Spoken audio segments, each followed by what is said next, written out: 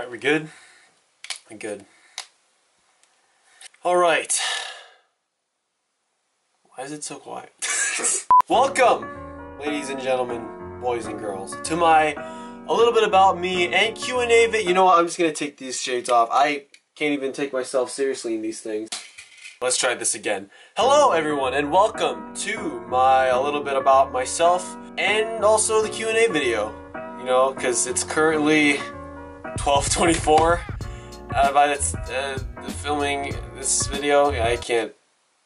Apparently, I can't talk right now. So we are here not only to answer the questions that you people have asked me.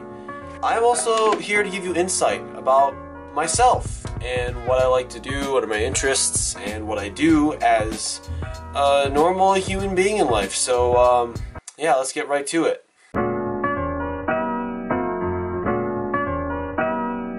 Well, for starters, let me introduce myself. My name is Gabriel Del Rosario. I am 15, going on 16. I love movies. I am a filmmaker myself. I am a writer, director, editor, and actor. Yeah, I know, right? I consider myself the Robert Rodriguez of my own projects, because if you don't know who Robert Rodriguez is, look him up. He literally does everything, and I mean everything, in all of his movies. I'm a huge nerd. I love nerdy things. I actually haven't read a lot of comics, but I have read a decent amount of them in my younger years. Also, I love anime. Actually, here, hold on one second. I love to sketch some anime drawings from time to time. I actually haven't drawn some in a while because, you know, everything's been so busy with school and of course summer and everything. So I do play a good amount of video games. My favorite ranges from Marvel Ultimate Alliance. I love that game. The Batman Arkham games, and of course GTA 4 and 5. Those are fantastic games. To be honest with you, I don't play a lot of Fortnite. The only time I played Fortnite was at a friend's house back in February. Sorry, not sorry. Also, I am a musician. I play the piano. I know a little bit of guitar, but not an extensive amount. And I am in band. Yes, I play the alto saxophone in band, so there you go. And I do also play sports. I used to be in soccer from like kindergarten to my freshman year in high school. I was in cross country for 1 year my freshman year. Now the two sports that I play are bowling and track. Whoa, what time is it? 12:56. It just turned 12:56. So yeah, I'm like Mr. Incredible, you know. I got time. I got time. Yeah, I've got time. And speaking of time, now is the time to answer all y'all's questions. So let's get right into it.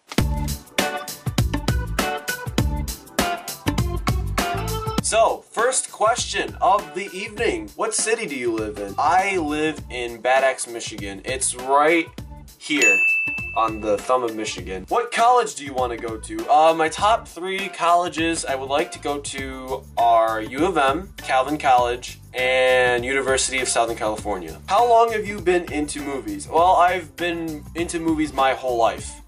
No, I'm not even kidding. Like literally since day one. I recently just asked my dad how old I was when I saw my first movie. He said 16 months.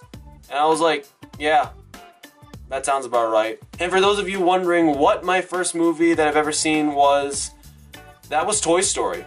The first movie I've ever seen in my life was the original Toy Story. And even with Toy Story, like Pixar movies, like I love most of those movies. Most of the movies Pixar makes are amazing. My whole childhood and foundation of movies has been surrounded with Pixar and animated movies. Like literally, I remember the order I watched the first Pixar movies in.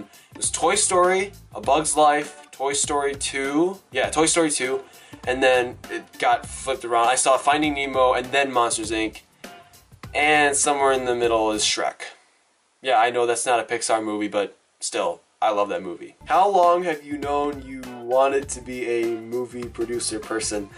Well, like I said, I've been into movies my whole life, so I've been into making them my whole life. My dad, my dad said when I was watching Toy Story, he expected me to run around and yell and cry and all this crazy stuff, and he's like, why is it so quiet? And he told me he goes around the corner and sees me sitting in front of the TV screen in the living room, just like crisscross applesauce, and just staring at that screen, watching the behind the scenes of Toy Story and how everything was made and all that stuff. What inspired you to start filmmaking?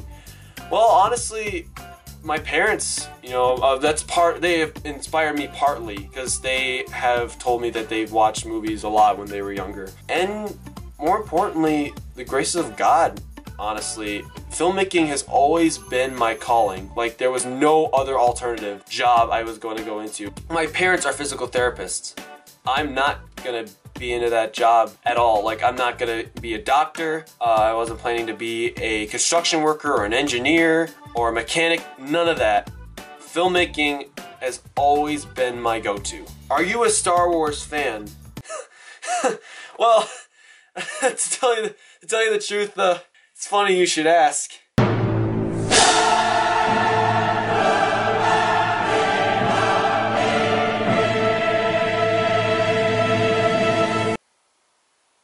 No, actually I'm not a Star Wars fan at all, to tell you the truth. What's a movie you wish you could have been behind the scenes when it was made? That's a great question. The one, like, type of movie I would love to see be made behind the scenes, Star Wars. Easily. Like, even the prequels.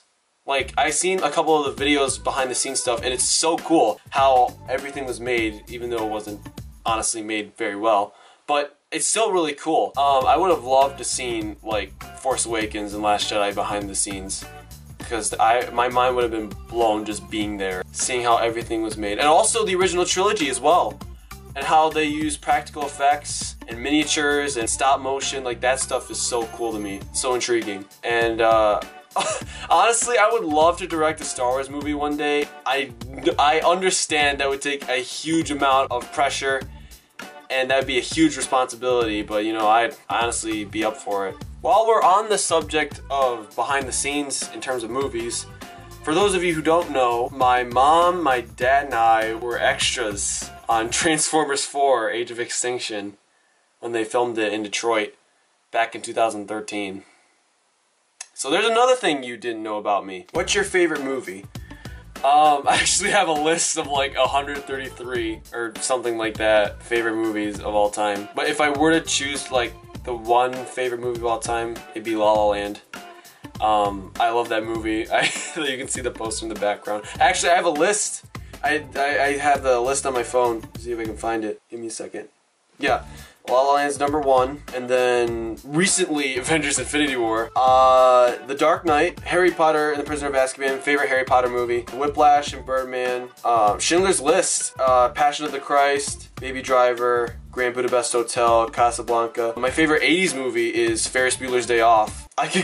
I'll put a link in the description down below for the list of my favorite movies of all time, because it would take a while for me to just list them in this video. I'll still name a couple more though. Scott Pilgrim vs. the World. Like I said, the Toy Story trilogy. I mean, how can you go wrong with the Toy Story trilogy? Star Wars, like if I were to rank them, it'd be the top 5 Star Wars movies for me. A New Hope, Empire Strikes Back, Last Jedi, Force Awakens, then Revenge of the Sith. Like, they changed around a lot. Singing in the Rain, South Park movie, Straight Outta Compton, that was an awesome movie. Psycho, Elf, that's one of my favorite Christmas movies. Moonrise Kingdom, Howl's Moving Castle, and Spirited Away, obviously. 2 great Studio Ghibli films.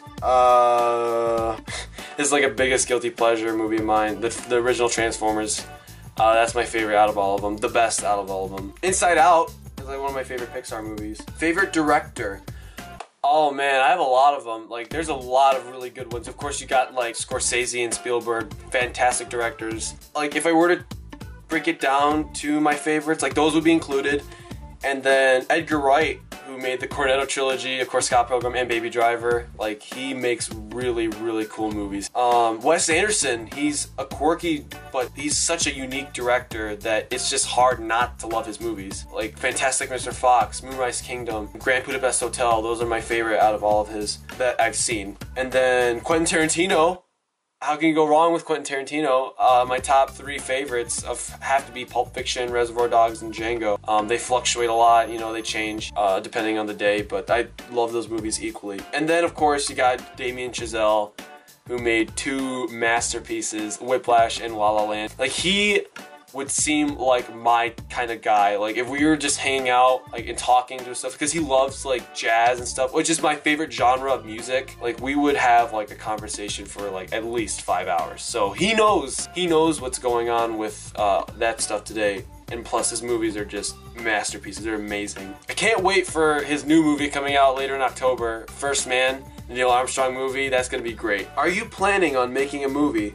Yes, I am actually. I am working on like 3 scripts right now. I'm working on 2 noir movies, like black and white noir, like Touch of Evil, Sin City type of movies. And then for my junior year talent show movie, I'm gonna make a horror movie inspired by the recent It, because that was an amazing horror movie. And then my senior year project, I am planning to make an Avengers movie. So hopefully that goes smoothly as well. Also, I'm kind of like bouncing around ideas with my friends about whether or not to make a sequel to my first short film, Fire with Fire, because I had so much fun making that movie with my friends and stuff like that. I would love to make another one. My friends would love to make another one, so, you know, who knows? Maybe in the near future we'll get to that soon.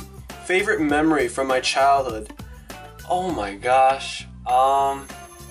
Like, to be honest with you, like, my favorite memories from my childhood have to be with hanging out with my friends from the private Catholic school I went to from like kindergarten to 8th grade. I had like a lot of really great memories with them. Watching really old, like, good Disney Channel, Cartoon Network, Nickelodeon, Nick Jr. shows. Oh my gosh, those were the good old days. Another one would just be watching movies, you know, like I said, Pixar and Shrek and DreamWorks and all the other movies I've seen from my childhood that helped me shape myself to who I am today. Most embarrassing moment. Oh my gosh. Because it's hard.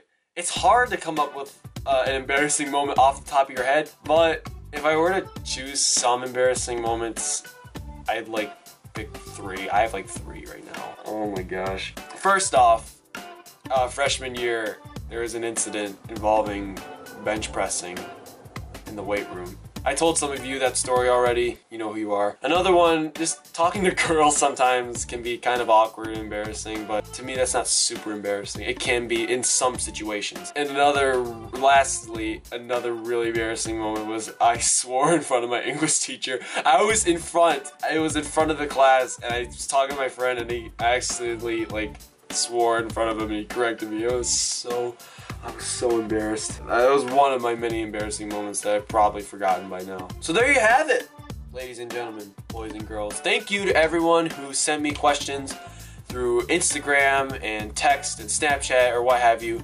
I had a lot of fun answering your said questions. Like, they were all really great questions. Thank you again so much for sending me that. I should probably go to bed now. It's 1:49 in the morning, and it's super late. I gotta go to bed now. Thank you so much for watching. This is Gabe Delazario, signing off.